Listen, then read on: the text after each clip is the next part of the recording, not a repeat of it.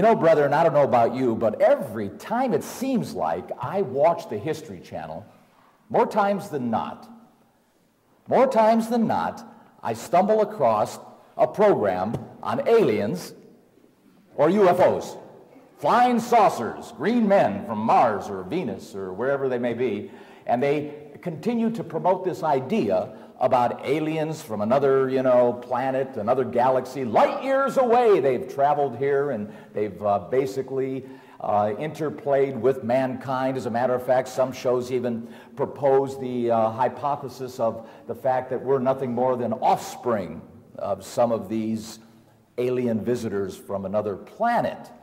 And, I can't help but to find some of this stuff somewhat intriguing and interesting. And over the years, I must admit, I've read a book or two or three on some of this stuff, like Chariots of the Gods, which was quite curious at best, and certainly does raise some questions with regards to some of these things as to, where did all this stuff come from? How is this possible? I mean, it does sound realistic. I mean, some of this stuff does indeed sound real. Supernatural, if you would use those kinds of terminologies. There's even this lady named Dolores Cannon. She's got a book out called The Custodian Beyond Abductions, she calls it. She goes back probably to the 1960s or so. She's kind of an elderly lady now with gray hair, looks like a little grandma, kind of typical grandma. But she's what you would call essentially a hypnotherapist, and catalogs what she considers lost knowledge from past lifetimes. And she, through hypnosis and so forth, attempts to therapeutically put many of her clients through certain rigors to recall back their life's experiences and or influences. And she even claims that through multiple clients that she's had on her customer list, who she had hypnotized, have actually brought to the surface actual encounters that she has had with Nostradamus, who talked to her through these people that were her clients. Multiple different personalities of different people, of course, who she claims were indeed basically identifying themselves as Nostradamus. There are people that do claim, in fact, that they've been abducted by aliens, taken off and up into the spaceships. We even had a cult here a while back, I forget the name of it now, where they all killed themselves thinking that they were going to go on that comet. And the result was they found all the bodies and everything, suicide that they did to themselves, thinking that they had to be reunited or reconnected with this comet that was passing by Earth. But there are people who believe that they've been abducted, taken to spaceships, actually probed and picked and experimented with, and suffer psychological trauma as a result of these experiences. And you sit there and you think, well, what do you do with this? Because people literally are traumatized. They are really traumatized. I mean, you can't take that away from them. Even if you say, well, it's all in their heads, the fact of it is, it's there. And something caused it. Something happened to them, because in some cases, some of these people are not knuckleheads.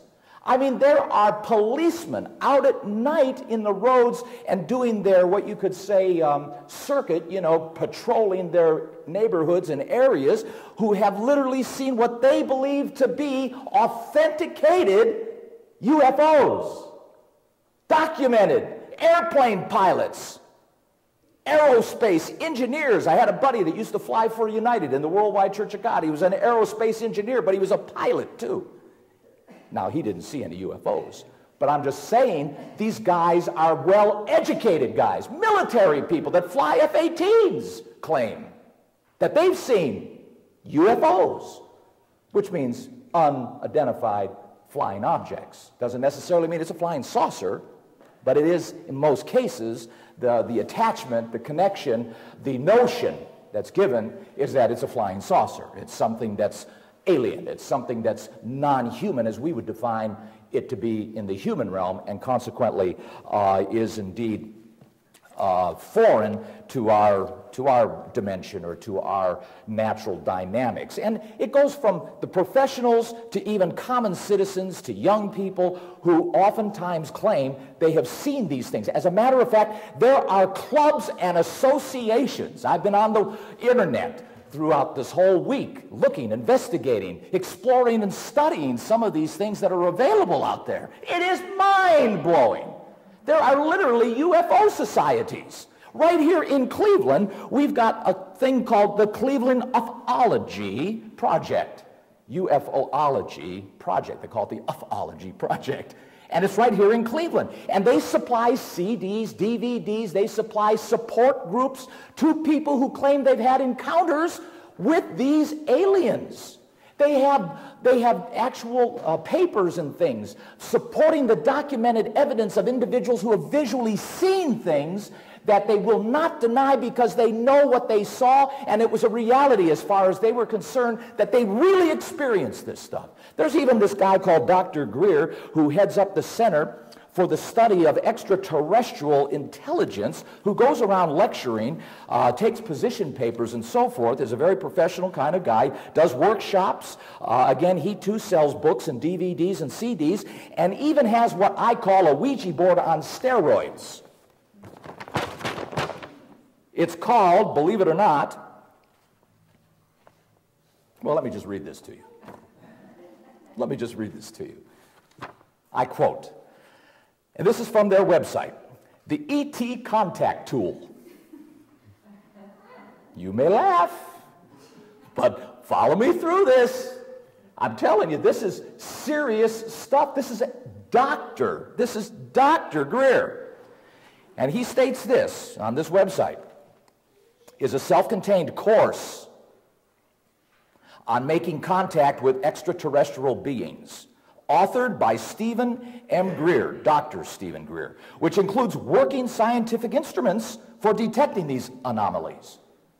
So it includes instrumentation, I got a picture of it, as well as a study course on how to make contact, how to dial them in so that they can talk to you.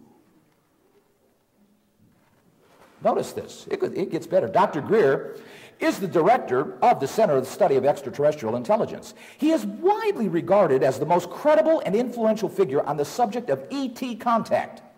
He has briefed astronauts, CIA directors, military and government officials, and people all around the United States and the world. This guy comes heavily credited. He goes on here. He is also the father of a worldwide disclosure movement, which has recently led governments around the world releasing hundreds of thousands of previously classified documents on UFOs and ET-related matters, emphasizing the reality and the importance of this issue. As a mediation instructor, that means meditation, because that's what the course is. You'll see what I'm talking about in a moment. This is a full-blown course that takes you through techniques on how to meditate so that you can make contact.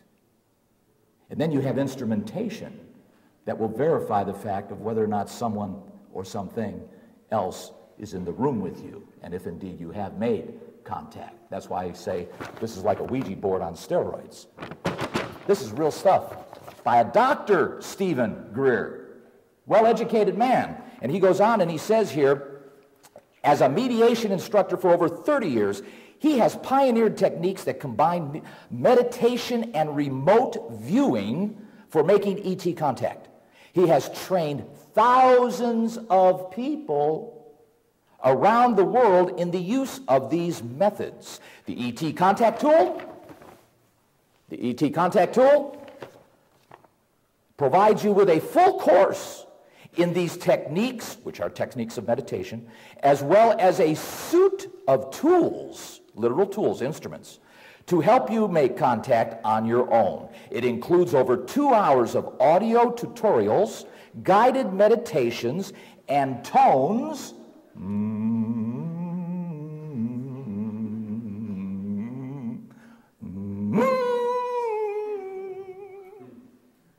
It's a course.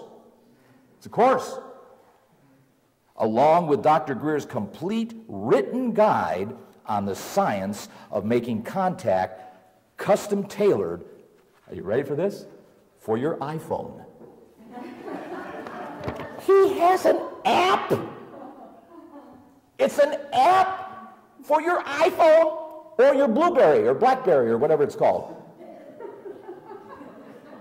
so that you can put it on your phone. Brother, this is real stuff. This is real stuff. I was stunned, shocked, and put back in my comfortable chair at my desk after seeing some of these things. And the fact of it is, and the sad part of much of this, is really so much human rationalization and humanistic reasoning in so many areas.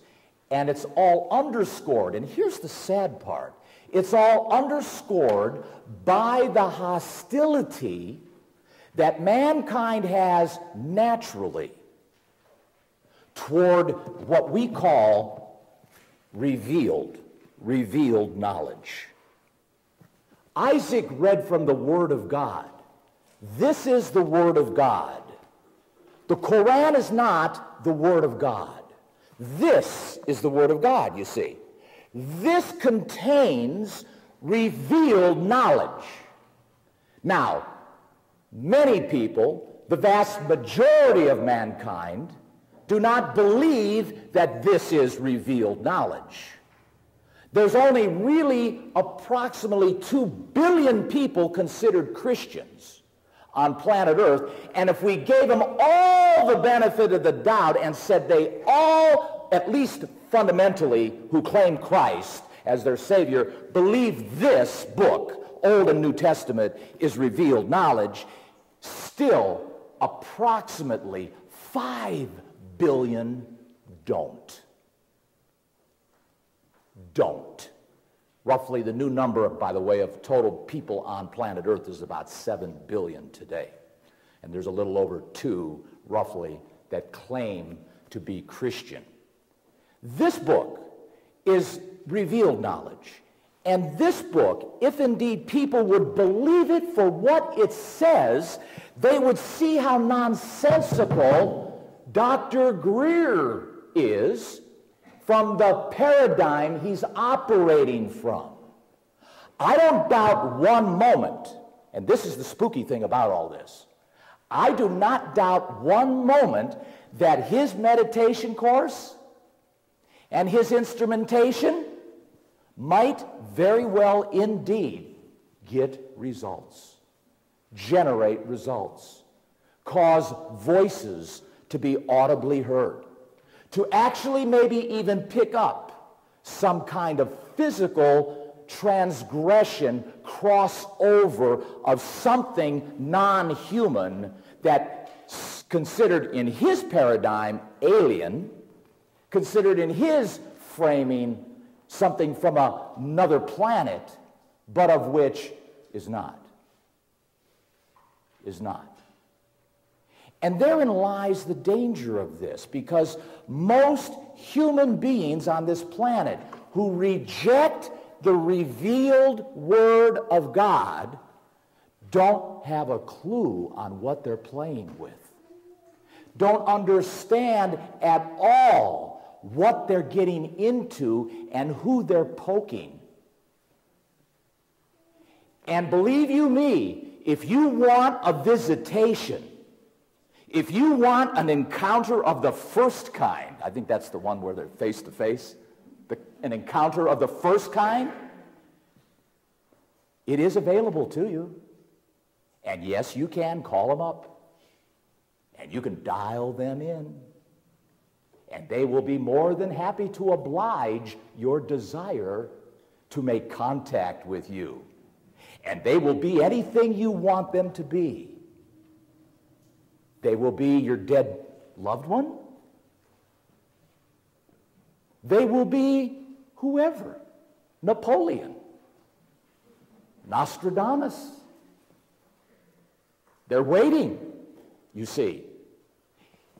And if you understand that from revealed knowledge, the information I'm talking about, you will understand that these are not aliens from another planet, but they are non-human beings from another dimension that are indeed interacting and walking around and existing in parallel with, not in a parallel universe, in parallel with us, invisible to the human eye, but walking and are as alive as you and I are, but of a different material, spirit material, of which they invisibly hide themselves in our dimension, so that unbeknownst to ourselves, we don't even know how close we get to them from time to time. Or in some cases, because we're led to believe that once a composition of flesh is turned to spirit, whether you've walked through them, since they can go through the physical items of our physical dimension. And uniquely enough, don't get this in your mind as well, they're not all, if you understand from the revealed knowledge of your Bible, both Old and New Testament, they're not all bad guys. There are favored non-human beings among us, and there are disfavored non-human beings among us. Let me show you something here first as we get started with this. I've got a ton of scriptures, brethren, that I want to share with you. Turn with me real quickly here to Isaiah to introduce to you in an abbreviated fashion here where some of this begins. Isaiah chapter 14, real quickly. Revealed knowledge tells us by the prophet Isaiah here where he says, in this particular case, with regard to this fallen archangel, Lucifer in the Latin, Halel in the Hebrew. How art you fallen from heaven, O Lucifer, son of the morning? How art you cut down to the ground, which did weaken the nations? For you have said in your heart, I will ascend unto the heavens. I will exalt my throne above the stars, that is the other angels of God. I will sit also upon the mount of the congregations in the side of the north. I will ascend above the heights of the clouds. I will be like I will be like God. So this demon, so this fallen covering cherub said he wanted to be. I will be like God. Yet you shall, the prophet states on behalf of God, brought down to Sheol, to the hole. You'll be brought down to the pit because you will not become like a God. Luke chapter 10, notice what happened here. In Luke chapter 10, we are told, in this particular case, of an event that happened in history as a result of Satan's attitude. Jesus talking to the 70 that he sent out on an evangelistic mission. In verse 17 of Luke 10, we read the 70 returned again with joy. They were happy because they said, Lord, even the devils, even the demons. They recognized demons at this time. With the people that they were interacting with out in the field, they noticed demons and they came back stunned, excited, and joyful over the fact that even those demons obeyed them when they told those demons to do certain things. And they were happy because they were confirming the authority of Jesus the Christ. And so there was a very happy moment here. And they came back, they said this to Jesus, Lord, even the devils are subject unto us through your name. And he said unto them, I beheld Satan as lightning falling from heaven. And that Greek word there means that he was a spectator. He literally saw that. And we know that because Jesus pre-existed. Jesus was there before Adam and Eve. Jesus was the creator of all the angelic host. Jesus is the creator God of everything that is in heaven and on earth. He is the ultimate creator and acted in that particular fashion on behalf of the Father who he introduced us to. Over here in Revelation chapter 12, real quickly here, and these are just short little snippets, but I want to lay down some foundation here to illustrate that in the book of the Bible, with revealed knowledge being accepted as a premise, a true premise, a right premise, the authentic premise, the real premise of life, you understand then the platform by which we are existing on. And in so doing, we begin to see a certain, focus, and hopefully and come to a better understanding of what we are really involved with. Here, speaking somewhat symbolically in chapter 12, which is a thumbnail sketch of a lot of history, we read in this particular case, there appeared a great wonder in heaven, a woman clothed with the sun and the moon under her feet, upon her head a crown of 12 stars. And we understand that to be basically the church. The woman, the 12 stars, number of perfect beginnings. She, being with child, cried, travailing in birth and pain to be delivered. Talking about, of course, the manifestation and the incarnation of Jesus Christ. And there appeared another wonder in heaven, and behold, a red dragon. We understand that to be Satan, having 7 heads and 10 horns, and this imagery here associated with the beast and the false prophet, which were essentially the manifestations of Satan, the devil's efforts in the physical dimension. His tail, that is this red dragon, his tail drew the third part of the stars, and as I mentioned, stars is symbolic for angels, of heaven, and cast them to the earth. And the dragon stood before the woman, the church, which was ready to be delivered, Jesus, for to devour her child as soon as it was born. Well, she brought forth the man-child. Christ did become incarnate, and who was to rule all nations with a rod of iron, and her child was caught up unto God and to his throne. And of course we understand Jesus did resurrect. The woman, she fled into the wilderness. Figuratively speaking, for the last 2,000 years, the church has been in the wilderness of humankind's social systems, scattered abroad, scattered about like salt and pepper throughout the nations and throughout the peoples, throughout the social orders, over the millennia, over the centuries. Some have died and given their lives over certain circumstances. Some thought they were part of the church, but never were. All kinds of mixes and machinations and conditions of the church over its course in the last 2,000 years of the wilderness of life. And there was a war in heaven. Michael and his angels fought against the dragon. The dragon fought and his angels and prevailed not. That is, the dragon did not prevail. Neither was there place found any more in heaven for that dragon. And so the dragon was thrown out. The old serpent called, and now we see for sure, the devil and Satan, which deceives the whole world.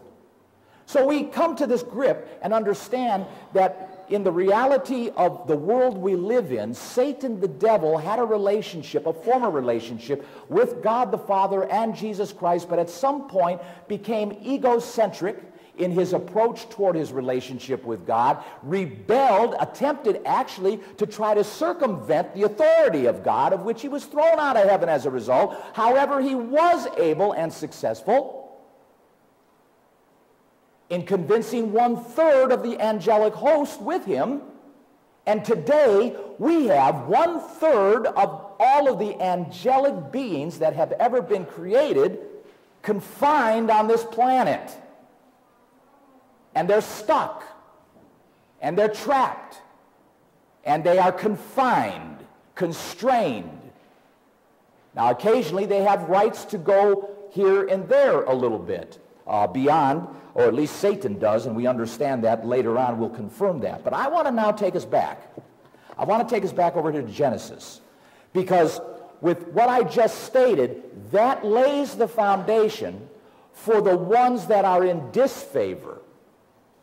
Because remember, there are two groups of these non-human beings who do from time to time occasionally break through the reality of our world and make contact. And when I say contact, I mean contact. Now, there are two types of contacts. Here in Genesis chapter 15, verse 1, this is one of them. After these things, the word of the Lord came unto Abraham in a vision. Later on, we're told that in parallel with visions, they're like dreams. But they're real, and they are from God, and in particular cases, they happen when individuals sometimes are in a comatose kind of condition. But they are, in fact, real. They are real communiques to God.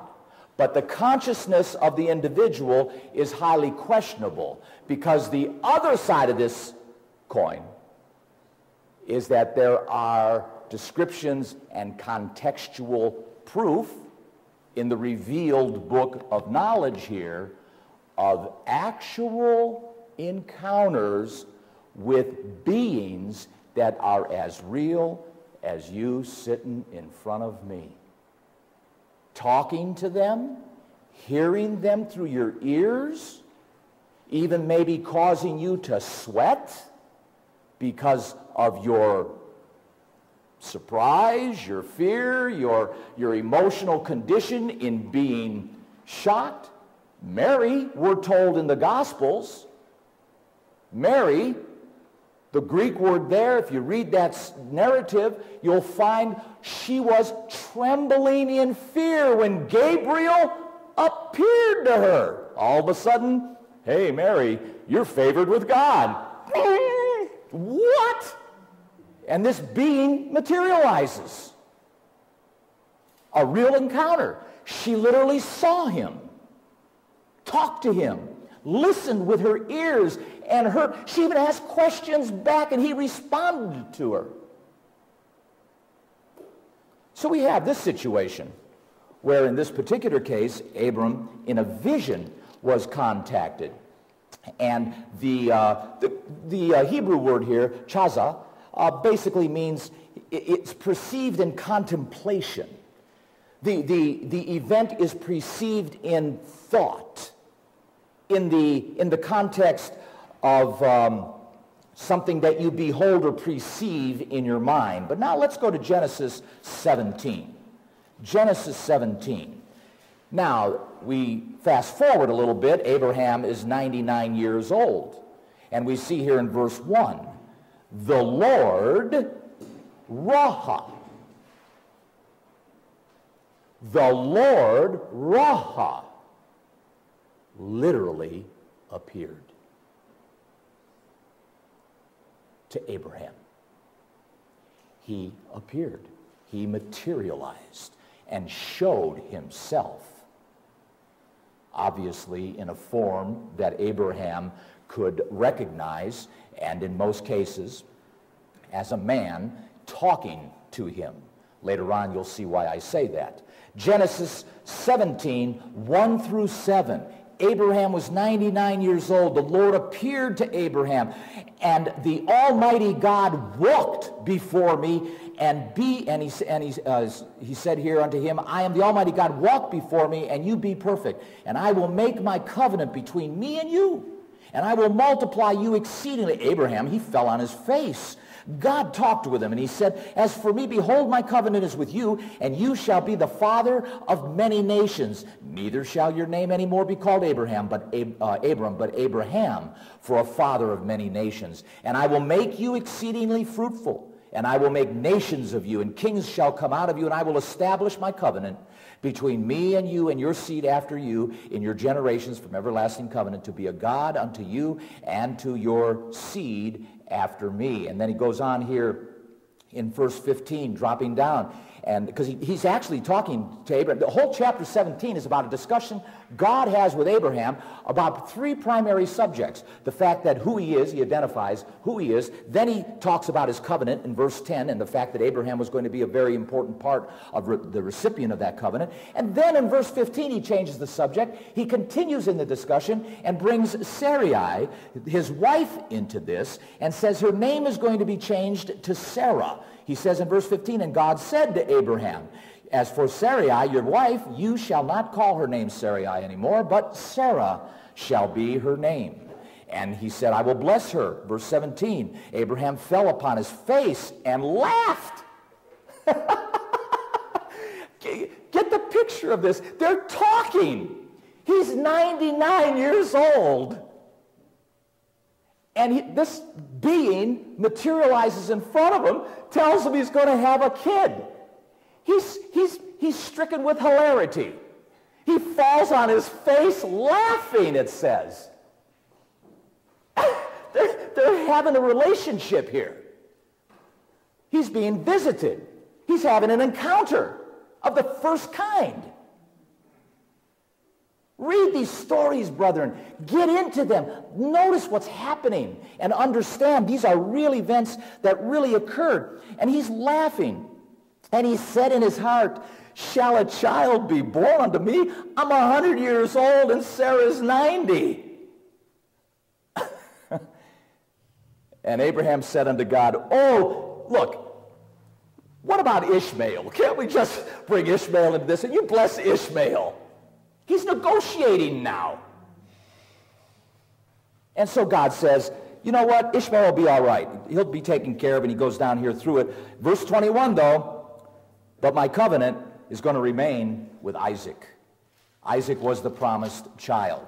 And Abraham, it says in verse 24, was 90 years old and 9 when he was circumcised in the flesh, and he took Ishmael, who was 13, and circumcised Ishmael, and the story goes on. So now Genesis 18, let's continue on here. Genesis 18, because these are visitations one right after another. We've got the same thing happening again. The Lord appeared, Roha, unto him in the plains of Mamre, sat in the tent door in the heat of the day. He lifted up his eyes, that is, Abraham did, looked, and 3 men, they looked like men, were coming toward Abraham. 3 of them.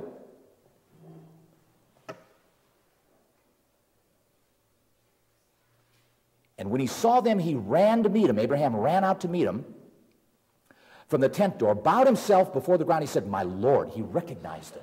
How did he recognize him? Because in chapter 17, he already knew him. He already knew how he looked. So he recognizes him now. Oh, I know. Oh, you're the Lord. See, he's got a relationship already. He doesn't know the other 2 guys, but he knows they're with him, you see. And so he goes, Lord, Lord, he says, if now I have found favor in your sight, pass not away, I pray for you, you from your servant. Let a little water, I pray you, be fetched. Wash your feet, rest yourself, chill a little bit, take some time with me. Let's talk. And I will fetch a morsel of bread and comfort your hearts, for therefore you shall come to your servant. And they said, so do, as you said. Abraham ran to the tent of Sarah. He said, make ready quickly, get something to eat, a fine meal, and make some cakes. And Abraham ran under the herd, and he fetched a calf, tender and good, and gave it to the young man, and he said, hasten to dress it. He took butter and milk and a calf, and had dressed and set before them, and he stood by them under the tree, and they did eat. I don't know how long that took, but you know what we're reading here didn't take 5 minutes to do. This took quite a while to do. I mean, it wasn't like they went down to Costco and picked up some food, brought it back and put it on the cooker. I mean, they had to get the animal, they had to fetch it, they had to bleed it, they kill it, and so forth and so on, and they had to cook it. And so all this was going on, and he said unto him, where's Sarah, your wife? And he said, behold, she's in the tent. He said, well, I will certainly return unto you according to the time of life, and lo, Sarah, your wife, she's going to have a son. Remember what I told you in chapter 17, Abraham? When you were 99, you're going to have a son. He's bringing back that conversation. They're having a relationship here. And now Sarah hears it. She laughs a little bit. And the Lord, he says, why are you laughing? You know the rest of the story in that regard. But at any rate, he goes down to verse 16 now, and he says here, the men rose up from thence, looked towards Sodom. And Abraham went with them to bring them on the way. And the Lord said, shall I hide from Abraham that thing which I do? And he was actually thinking out loud here, or he was, basically we're getting into the mind of the Lord. He's thinking to Abraham, should I tell him or shouldn't I tell him what I'm going to do? Talking about Sodom. And he says here, seeing that Abraham shall surely become a great and mighty nation, and all the nations of the earth shall be blessed in him. For I know him that he will command his children and his household after him, and they shall keep the way of the Lord, to do justice and judgment, that the Lord may bring upon Abraham that which he has spoken of him. And the Lord said, because the cry of Sodom and Gomorrah is great, because the sin is very grievous, I will now go down and see whether they have done altogether according to the cry in which it comes unto me, and I will know. And the men turned their faces and went toward Sodom. So they split, the three of them. Two of them left, turned away, and started walking toward Sodom, the city in the plains. The Lord stayed with Abraham. The party of three split. And he goes on here, and he says, and the men turned, verse 22, from thence, and went toward Sodom. But Abraham stood before the Lord, and Abraham drew near and said, and then what does Abraham do? He launches into this negotiation with the Lord. Well, wait a minute. You're going to destroy Sodom? Wait, what if, because Lot, remember, Lot was in Sodom. He had family in Sodom. He was concerned. So he tells the Lord, look, if you got 50 people in Sodom, will you save it? All right. Well, how about 40? All right. And he goes down the line here. And he keeps negotiating and negotiating. While he's negotiating, where are the other two guys? Or these angels? Where are they? They're on their way to Sodom. They're on their way to Sodom. Pick up the story, chapter 19. And there came two angels to Sodom at even. That's why I say those two men were angels. They were angels all along. They were with the Lord. And those two angels went to Sodom as what you could say representatives, ambassadors on behalf of the heavenly kingdom of the Father in Christ, who stayed with Abraham as the Word at that time, talking to him and being negotiated with.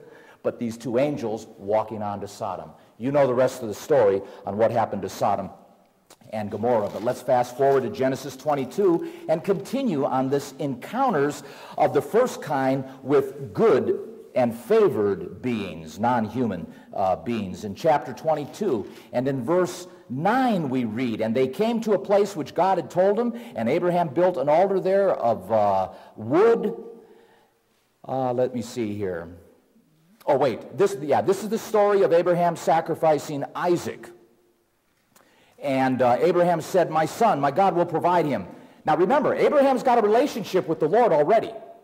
So he's feeling pretty good. He's feeling pretty good because God told him he's going to have a kid. Guess what? He had a kid, 99 years old.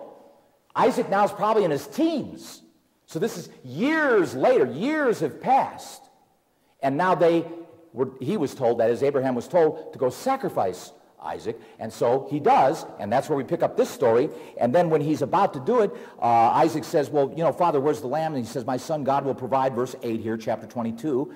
Burnt offerings. So they went both of them together. Verse 9, and they came to a place which God had told him. And Abraham built an altar, laid the wood in order, bound Isaac his son, laid him on the altar. Isaac, being a very obedient young man, allowed his father to tie him up. His father's well over 100 years old now. And if Isaac was 17, 18, you know, our Isaac right here, I wouldn't want to mess with him at 99 years old, you know, or 109 years old. But he could have easily, I'm sure, told his father, hey, what are you doing? Have you lost your mind? But he didn't. He didn't. And he allowed him to tie him up. And he was tied up. And Abraham stretched forth his hand and took the knife to kill his son. And all of a sudden the angel said, Abraham, Abraham. And he said, here I am. Here I am. He heard him. He broke the veil. I don't know if he saw him. I don't know if he appeared. Doesn't say. But he definitely heard him. And right at the minute he stopped, here I am. He was not able to have to kill his son, even though he was willing to do it. Even though he was willing. And you know the rest of the story as you read down through here. I don't have the time to go through it. I'm just emphasizing the fact of these particular encounters and the fact of how these favored angels, good angels, have been interacting with God's people and human beings on and off when the need arose, when it was necessary to make certain adjustments along the way so that God's plan works out according to the script. This is a script. It's already written. God is on a mission. And he's going to make this come to fruition, like it or not. We have no choice in any of those decisions. Those decisions have already been made. So here's the script. Here's the revealed knowledge. This is the program. And what God has to do occasionally is he comes down, and the record of the historical modifications, adjustments, is right here in the Old and New Testaments.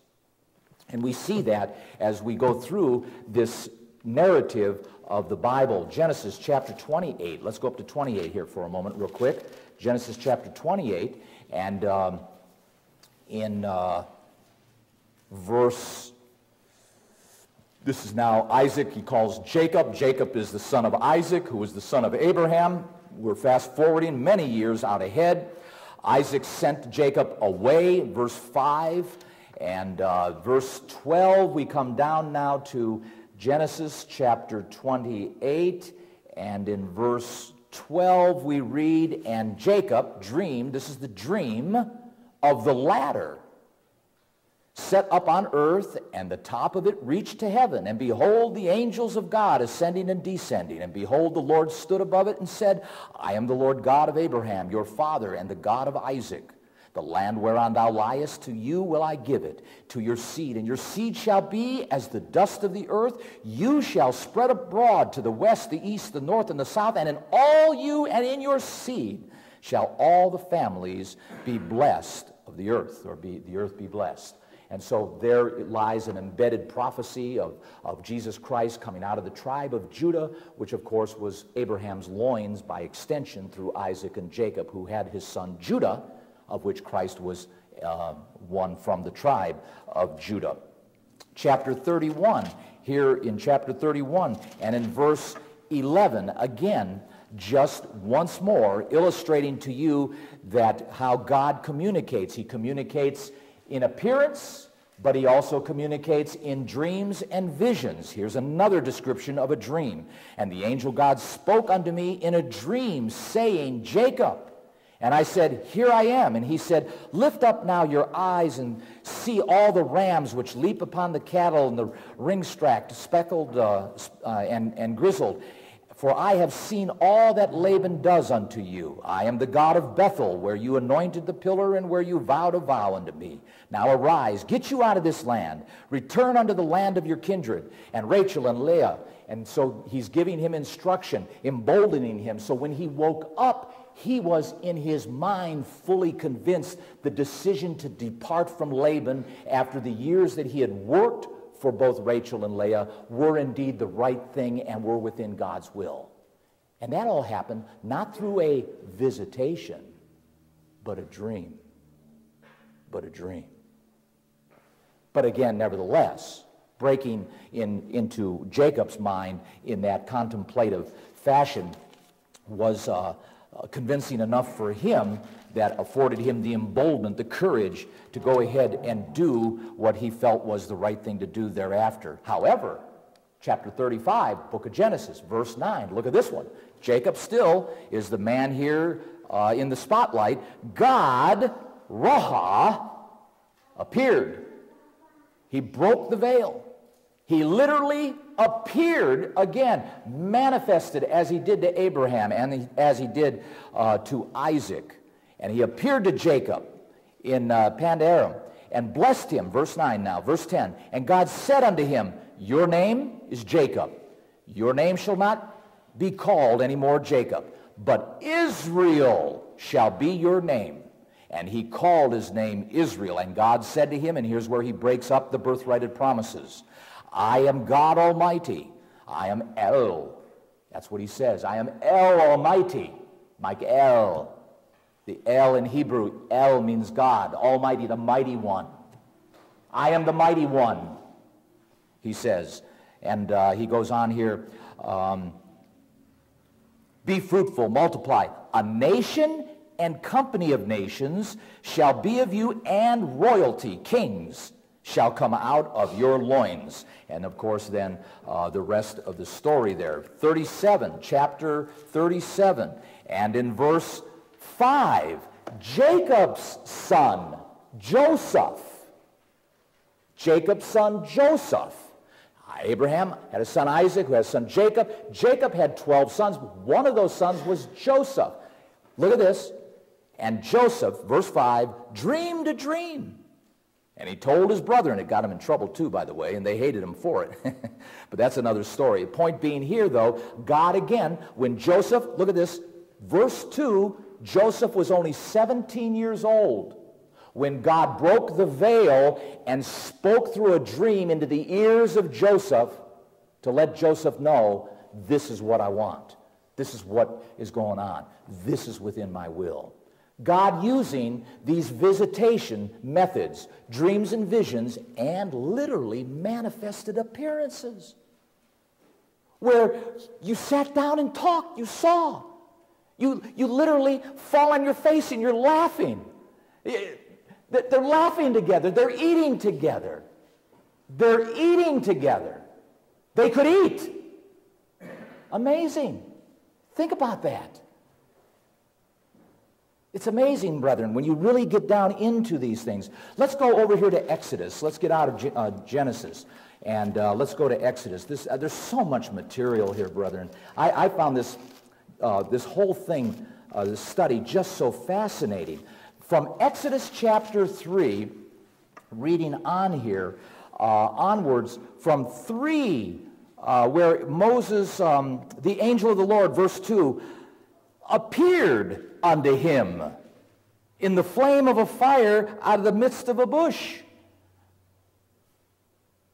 Chapter 4, verse 1, Moses answered and said, Behold, they will not believe me nor hearken unto my voice, for they will say, the Lord has not appeared unto you. Because remember when Moses went to Pharaoh, I'll just jump ahead here a little bit, he said, I met with God.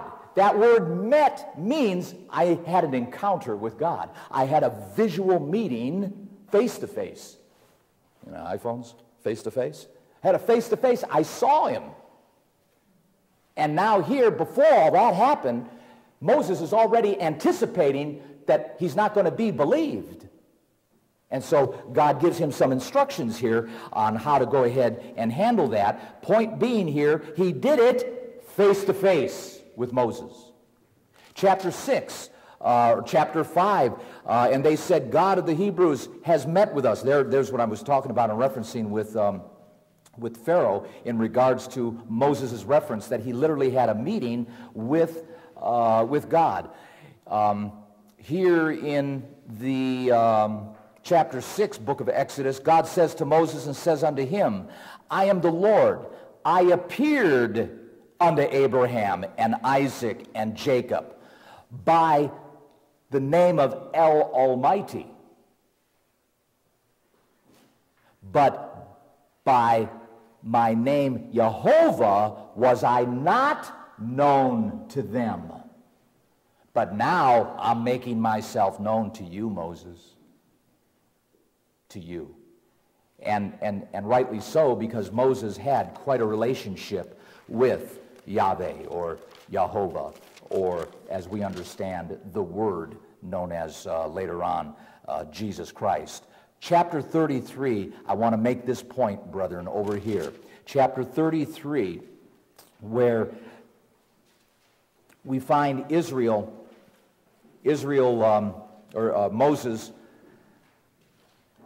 and again God in discussion. The Lord said, verse 5, unto Moses, say to the children of Israel, you're stiff-necked. Verse 6, the children of Israel stripped themselves of their ornaments in Mount Horeb.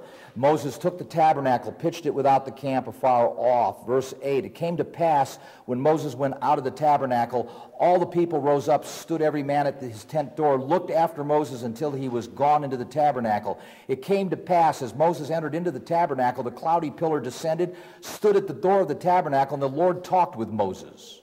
And all the people, Raha, it's translated now instead of appeared, it's translated saw. Same Hebrew word, Raha. The people saw the cloud. They literally saw the manifestation of this cloud and the cloudy pillar stand in the tabernacle door. All the people rose up and worshiped, every man in his tent door. And the Lord spoke to Moses. Notice this, though. The Lord spoke to Moses inside, face to face, as a man speaks to his friend. Wow! That is stunning when you think about it. An encounter of the first kind, brethren.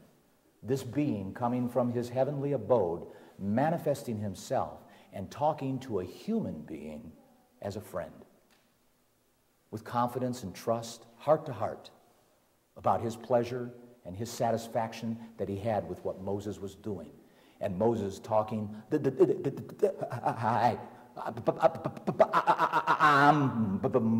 because I stutter.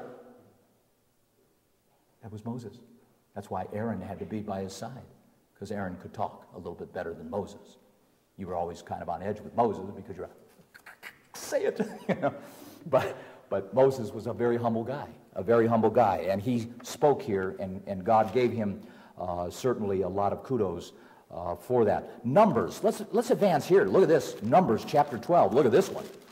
Numbers chapter 12. Miriam and Aaron spoke against Moses because he had married basically an Ethiopian, a woman of a different color, a woman outside of Israel and the ethnicity of Israel. And so he says here that we read here that he was looked down upon by Miriam and Aaron, his brother, for he had married the Ethiopian woman. This is 12, verse 1. Verse 2 now. They said, has the Lord indeed spoke only by Moses? And they're undermining him. Now the man Moses was a very meek man, above all men which were upon the face of the earth. The Lord spoke suddenly to Moses, and unto Aaron and unto Miriam, come out, you three, unto the tabernacle of the congregation. Whoa. They're being taken out to the tool shed. They're being taken out to the tool shed. Come on out. I used to have a saying with my girls when they were bad. I used to say, let's go to the den, you know. Well, they're being taken to the den here in this particular case. And he says here, the Lord came down in the pillar of the cloud. That's how he manifested himself here. And stood in the door of the tabernacle, called Aaron and Miriam, and they both came forth. He said, hear now my words. If there be a prophet among you, I, the Lord, will make myself known unto him in a vision, and I will speak unto him in a dream. That's one way. If there's a prophet among you, I will talk to him in visions and in dreams. But God is on a mission here. He wants to draw a distinction. But my servant, he says, my servant Moses is not so. Who is faithful in all my house? With him I speak mouth to mouth, even apparently, and not in dark speeches. And the similitude of the Lord shall he behold. In other words, he shall see my image. He will hear my voice, and he will see my similitude. He goes on here, and he says, wherefore then were you not afraid to speak against Moses? The anger of the Lord was kindled against Miriam and Aaron. And he departed. The cloud departed from off the tabernacle. Miriam became leprous immediately.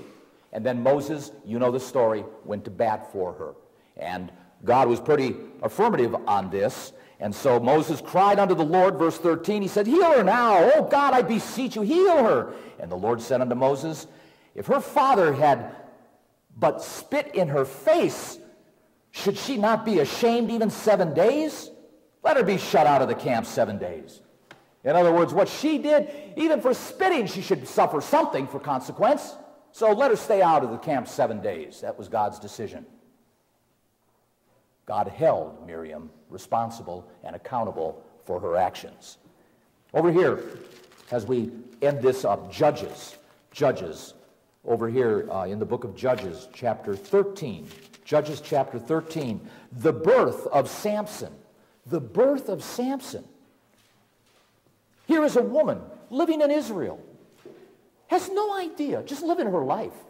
She's just living her life. Verse 1, the children of Israel did evil, the nation, evil again in the sight of the Lord. And the Lord delivered them into the hands of the Philistines for 40 years. God allowed Israel to be overrun by the Philistines, and they were under the heel of the Philistines for 40 years in this particular case. And that was the setting of Samson and his life. But he goes on here. There was a certain man, Zorah, of the family of the Danites, from the tribe of Dan, whose name was Manoah, and his wife was barren. She could not have children. And the angel of the Lord, Raha, appeared, broke the veil, and appeared, and showed itself to the woman, and said unto her, Behold now, you are barren, and don't bear anything, or bearest not. But you shall conceive and bear a son. Wow, a visitation, an encounter of the first kind. 1 Samuel, chapter 28. Chapter 28.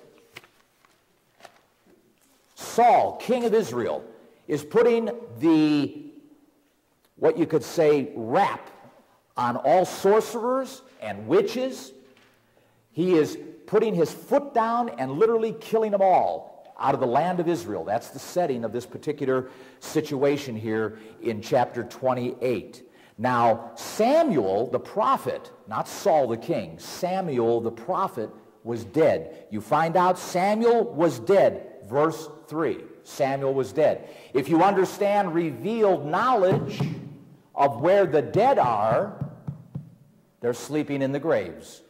They're not immortal spirits floating around in another dimension to be called forward. The Bible makes it very clear for a reason. They want you to know that Samuel was dead.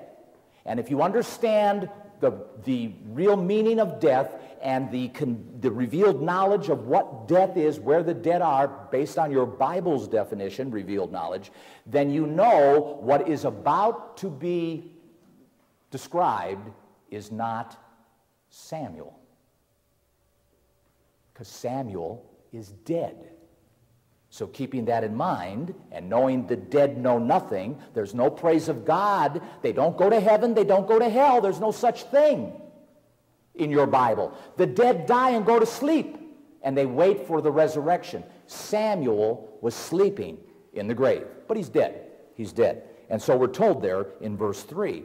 Now, Saul was upset because the Philistines, verse 4, were gathering themselves together and came and pitched in Shunem, and Saul gathered all Israel together, and they pitched in Gilboa. There was going to be a fight, a war, and Saul, the king, wanted to know who was going to win.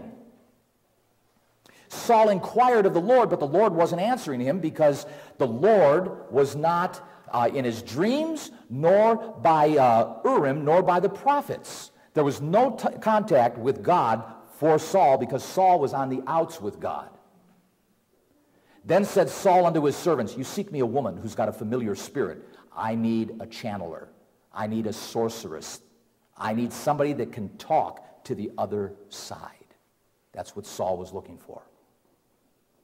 That I may go to her, inquire of her and his servants, and said to him, Behold, there's a woman that has a familiar spirit in Endor. Saul disguised himself. He didn't want to be recognized as a king because then she'd be scared because she knew the edict was all over the place. The king was killing all the sorcerers and witches, and she was one. So she was in hiding.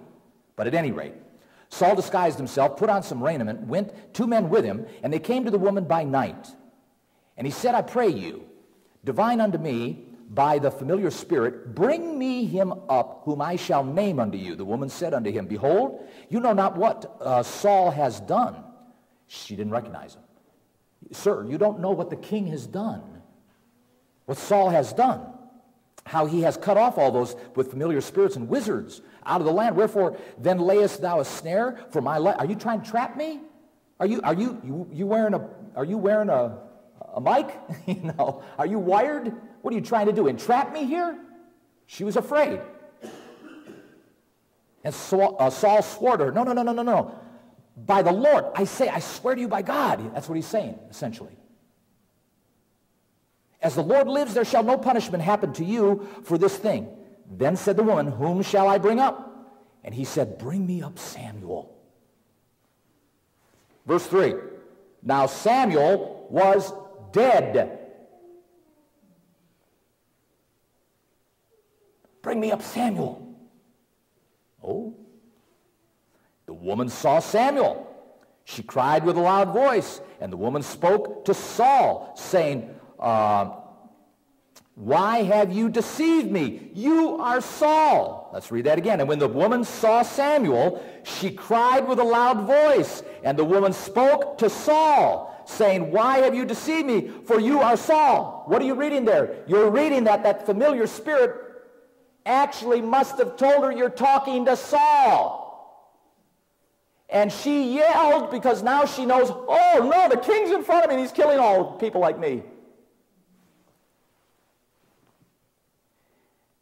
And the king said unto her, don't be afraid, for what did you see? And the woman said unto Saul, I saw gods ascending out of the earth. And he said unto her, what form is he of? And she said, he's an old man. He's coming up. He's covered with a mantle. And Saul perceived that it was Samuel. And he stooped with his face to the ground, and he bowed.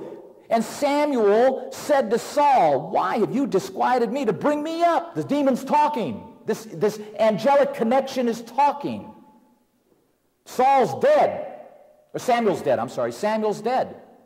Saul's talking, though, to something. Something is trying to mimic, or what you could say, make Saul believe that it is. And Saul answered, I am sore distressed, for the Philistines are going to make war against me, and God has departed from me, and answers me no more, either by prophets or by dreams. Therefore I have called you, and you may make known unto me what I shall do. Then said Samuel, or this, of course, being non-human, that wants to be believed as Samuel, wherefore have you asked me, seeing the Lord is departed from you and has become your enemy? And the Lord has done to him as he spoke to me, for the Lord has rent the kingdom. And that was really the news that Saul was getting, and given it to David. But the point of it is, this being was more than happy to talk to Saul, because Samuel, your Bible said, was dead. So we know this was not Samuel. Brethren, I could go on and talk about Job chapter 2, where Satan the devil comes up to God the Father's throne in that area there of heaven, talking about Job and how he came up with the rest of the angels on that day, and God allowed certain things in Job's life to occur to test Job. There are so many other scriptures that I could talk about in the New Testament. There's a whole battery of scriptures. If you've got a pencil and a paper, I'd like to share some of these with you real quickly here, because time is running out on me. But I want to mention chapter 4 of Matthew, verse 11. Chapter 12, verse 22 through 26. Matthew 15, 22. Mark 7, 26 through 30. Matthew 17, 14 through 21. Mark 5, the whole chapter.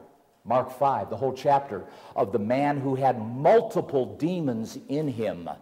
And they talked to Jesus. And they said, what do you want to do with us, Lord Jesus? And he said, go into the pigs, because they said they didn't want to leave. You know that story. And there were multiple beings, non-human beings, living in this particular man. All I'm trying to make the point, I'm not trying to scare anybody, just trying to make a point, brethren.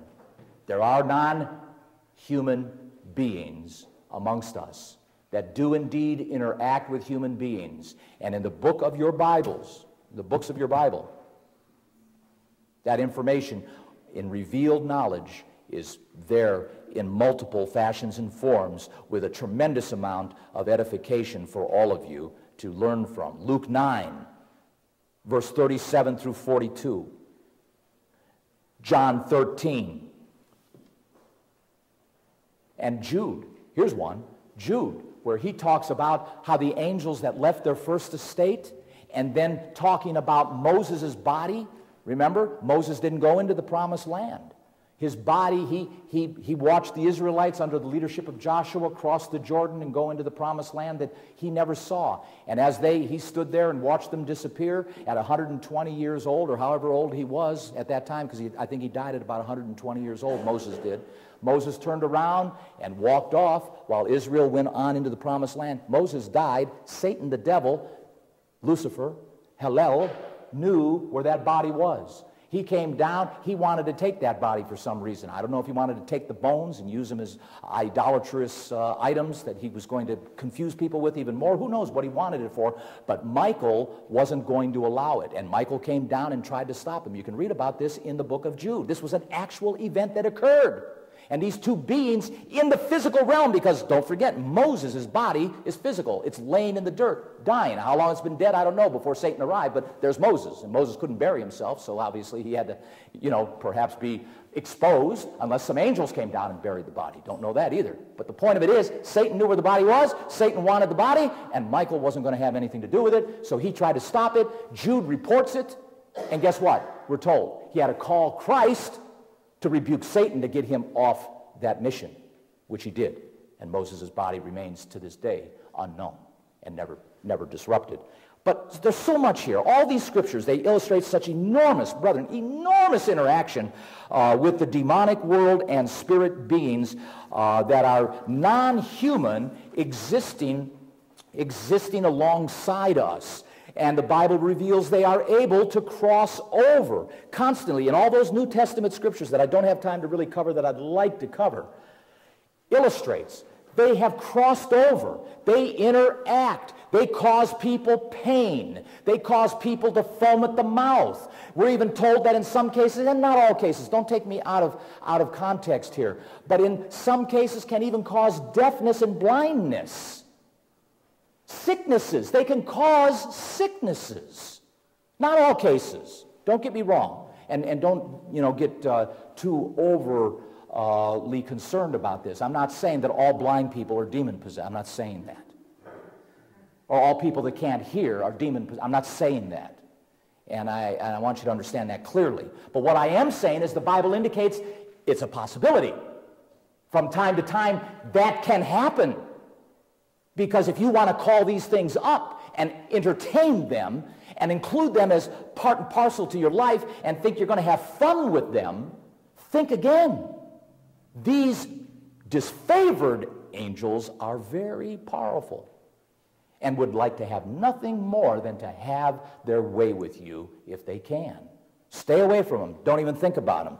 Lose sight of them and rather pray that the good ones are all around you, because in due respect over here in Hebrews chapter 13, we need to keep in mind very quickly here, chapter 13 and in verse 1, let brotherly love continue, brethren. Be not forgetful to entertain strangers, for thereby some have entertained angels in unawares.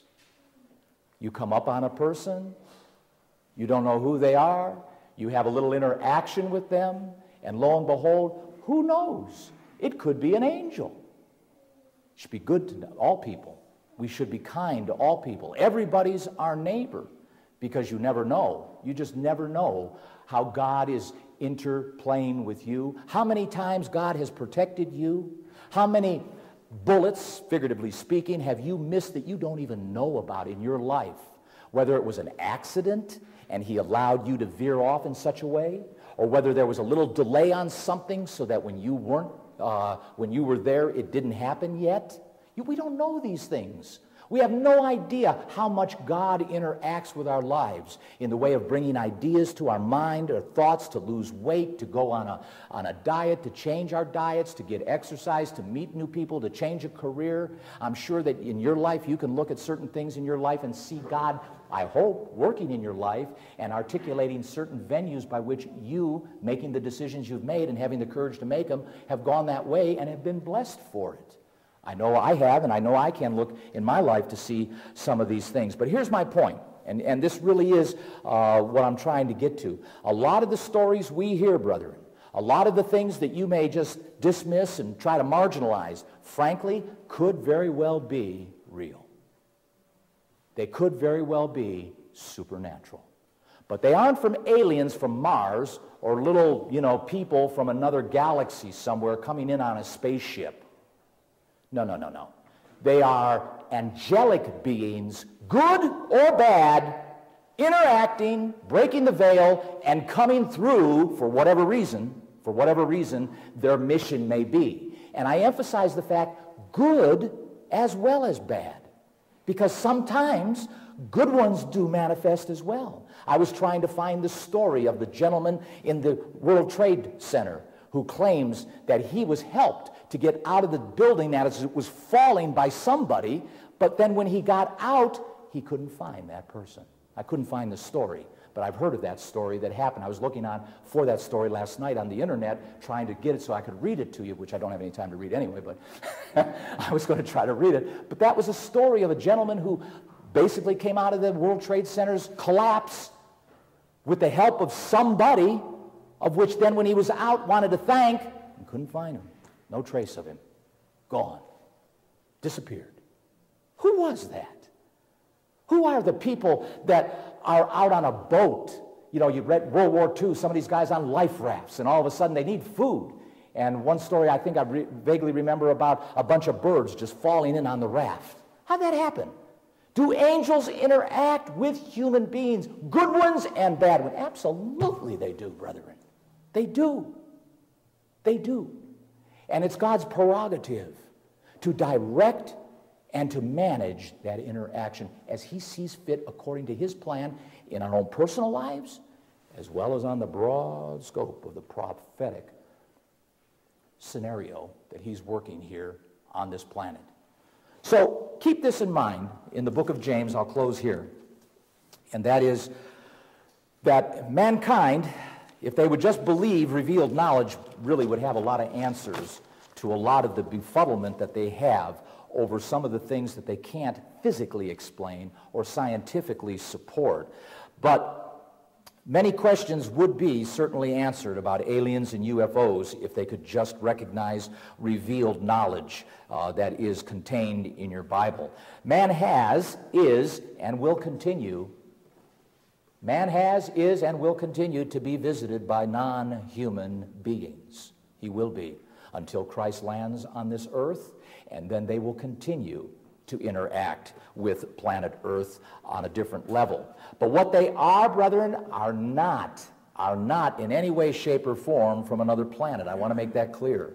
They are angelic beings, falling into two categories primarily, good and bad angels. Both are good, or both categories, good or favored or unfavored, but make no mistake on this. These angels exist. They do exist. They are alive. I like to think that good angels, in fact, from time to time, come to church services once in a while just to hang out. Nothing wrong with that, because it's God's people. And certainly God's angels are welcome in every way, shape, or form. But keep this in mind, in the latter days, and we all know this, unfortunately, the disfavored ones are going to become more predominant. They're going to become more predominant in people, and I can see that by the fact of human beings chopping the heads off of other human beings thinking they're doing a favor of God. It's the most macabre, irrational, nonsensical activity to attribute an act of beheading another human being to God. It's atrocious. It's unconscionable to attribute such a thing as flying airplanes into buildings and crying out that God be great, God be good. It's insane. It is a religion of death, and you cannot rationalize it because it comes from a world of demonic influence that is doomed. So keep this in mind as you continue in your life. Chapter 4 of the book of James. Submit yourselves, therefore, to God. Resist the devil in your lives. Resist the devil. He will flee from you. Draw near to God. He will draw near to you. Cleanse your hands, you sinners, and purify your hearts, you double-minded. Be afflicted and mourn and weep. Let your laughter be turned to mourning and your joy to heaviness. Humble yourselves in the sight of the Lord, and he shall. In other words, humble yourselves. Don't think that you have this all down pat, because you don't. Humble yourselves, and God will indeed lift you up.